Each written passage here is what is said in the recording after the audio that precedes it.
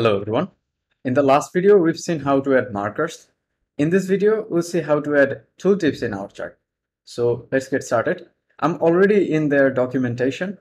So inside of get started, I'm just going to head over to tutorials, and inside how to examples, you'll see there's an option called tooltips. So if I take a look at this option, they have described how we can add a functional tooltip in our chart. So what we have to do, we have to put some HTML inside our subscribe crosshair move.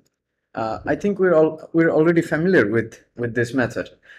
We used this when we were getting our price values on the legend.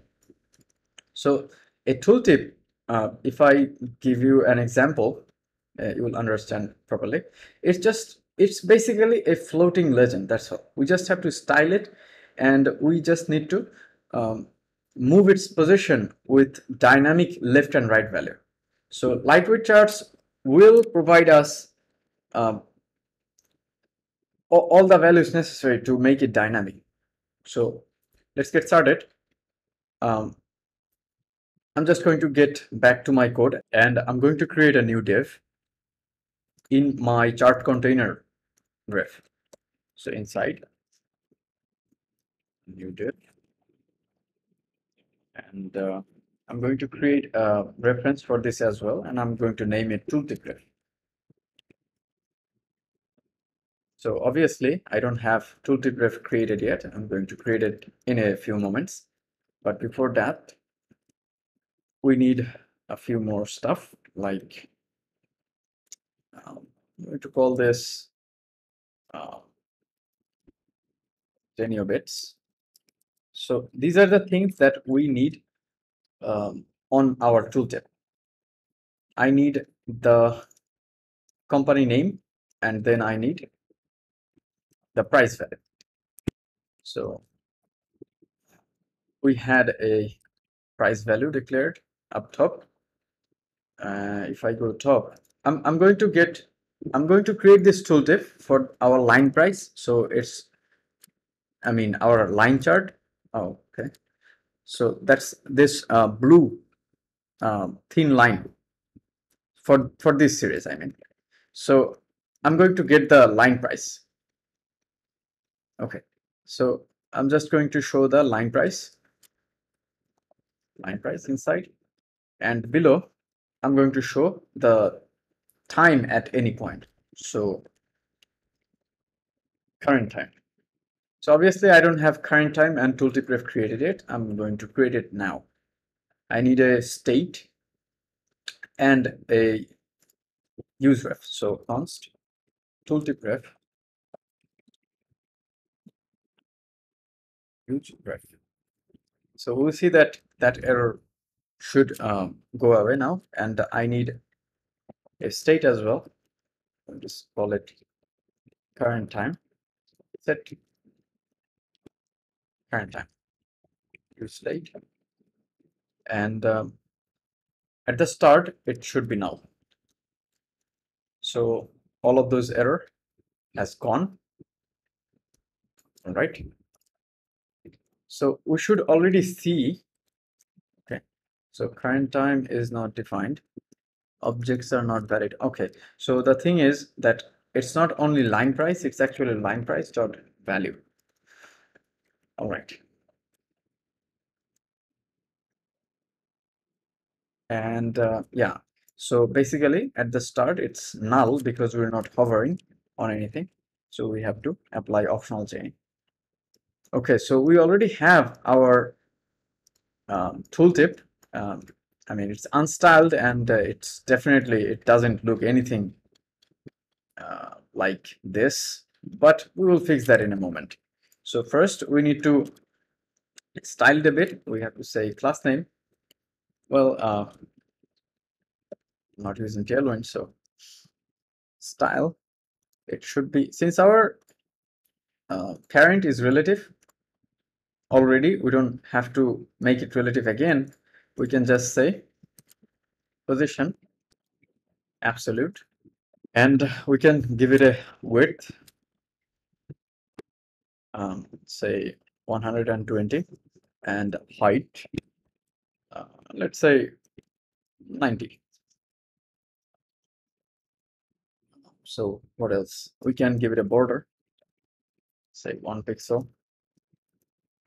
And since we are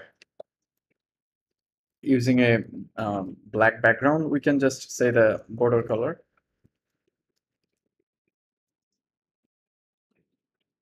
And make the border color white. Okay. So that's it for now. Let's see its condition. Okay, so it has gone away completely. The reason is that we need a Z index on it. Let's make it 1000 or something like that. Okay, so we can see it already on the left top of our chart. So we have to make the text white. Text, I mean color. What am I doing? It should be white. Okay. So now we have to make it move dynamically with our mouse cursor. Okay. So below in our subscribe crosshair move, yeah. So we have to get the coordinate, const coordinate, and this method, if I take a look at the docs, you'll see that it's called, where was it? Okay. Okay. So there is another method called price to coordinate, and it takes the price as the argument. I'm going to explain what it does. So let's write it first. So series dot price to coordinate, and it takes the price. Series dot price. Actually, we don't have series. I already said that we want to show the tooltip for the line series. So we are going to create it for the line series. Okay. So line series dot price to coordinate, and it takes the line price. So we had line price data. I'm just going to pass this data because this is already, I already have it. I already have the line price. I don't have to create it again. Okay. So if I console log this now, you'll see what it does. Okay. So let's see.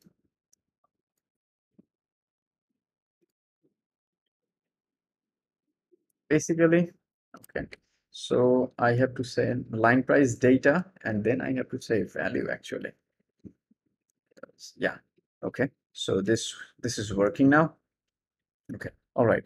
So what's happening actually? I think you can see the console logs. See there. I mean, it's the console logs are registering as I move my mouse cursor on the series. See. So what happens is that it takes the price as the argument, and it converts it to its pixel position. I mean, its pixel coordinate. So we already know that in chart we have peaks and values, right? So if I go to a peak, say this one, we can see the value decreases. And if I go to any valley, say this one, you see that the value is 423 now. So it increases.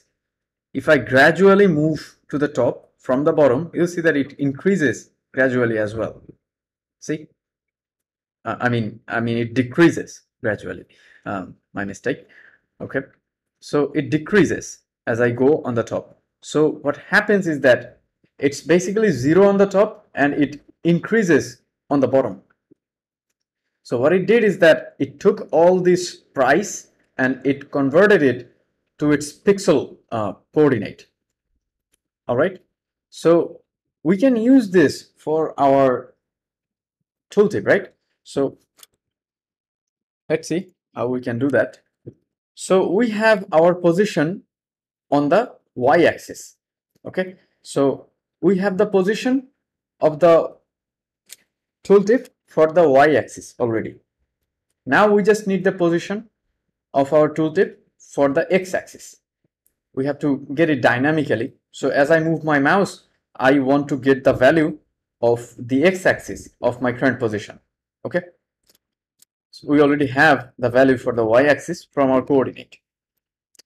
Okay.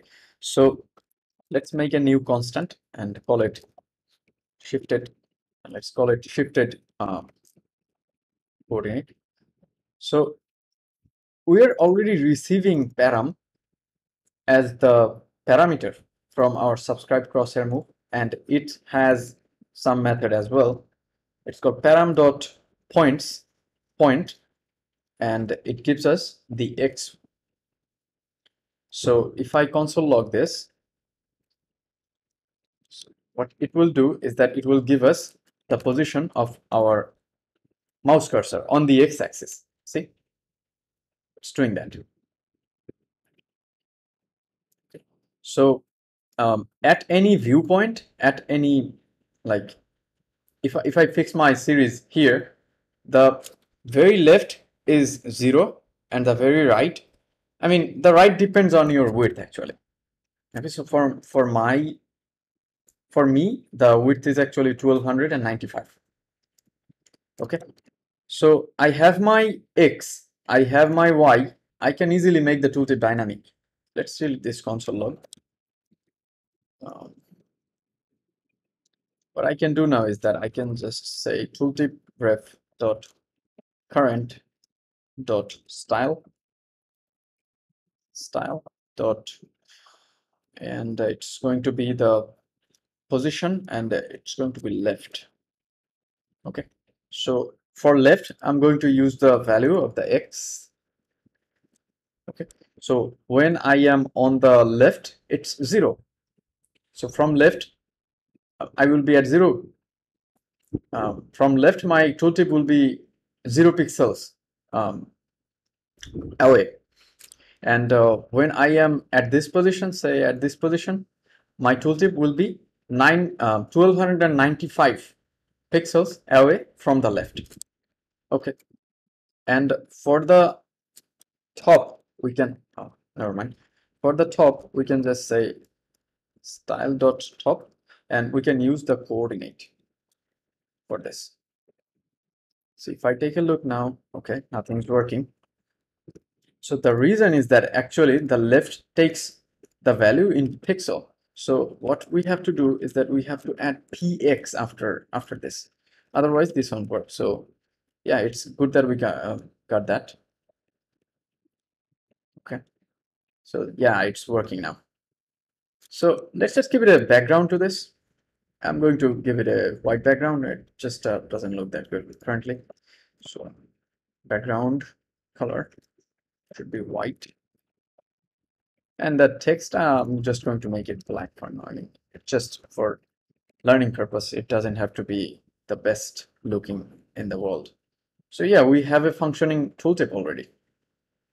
And it's showing the position of the line series. I mean, it's showing the value of the line series. Okay.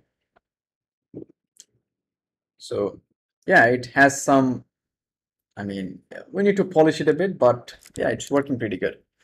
Let's add a padding to it. Say 3 or 5, whatever. Yeah, okay. And yeah, we were supposed to add the time as well, so we did not get that.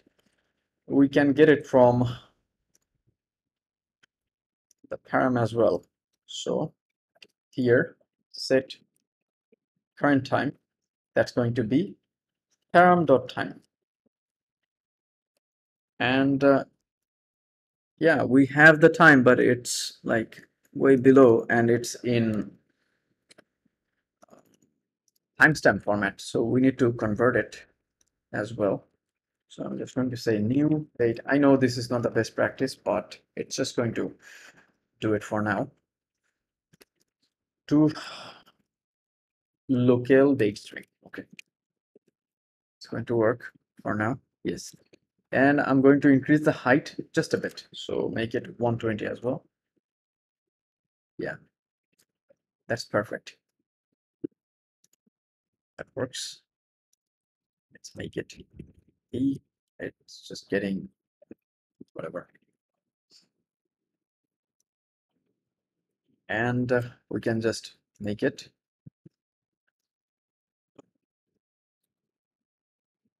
fixed to. So we have a functional tooltip now. If you want to explore this, explore all the options of tooltip and what you can do with this, you can explore this docs. They have different types of tooltip for your use case. Say this one has adaptive position. Say when it has enough space on the top, it is on the top, but when it doesn't have enough space on the top, it goes on the bottom. So it's actually very easy, and if you go through this doc, you can get a good idea. You will also be able to generate a tooltip that moves with your mouse. So it just it moves on freely on the y-axis. It's actually easier to do. So you can do it as well. And there is another tooltip of this type. It's I mean wide and transparent. So I really like this one. You can explore this yourself. So that will be all for this video. If you're enjoying this series, please subscribe to our channel. And the files for these tutorials will be available in our e-learning platform. It's called In a Nutshell. So if you're enjoying this, please visit In a Nutshell. The links will be on the description. Thank you. Thank you for watching.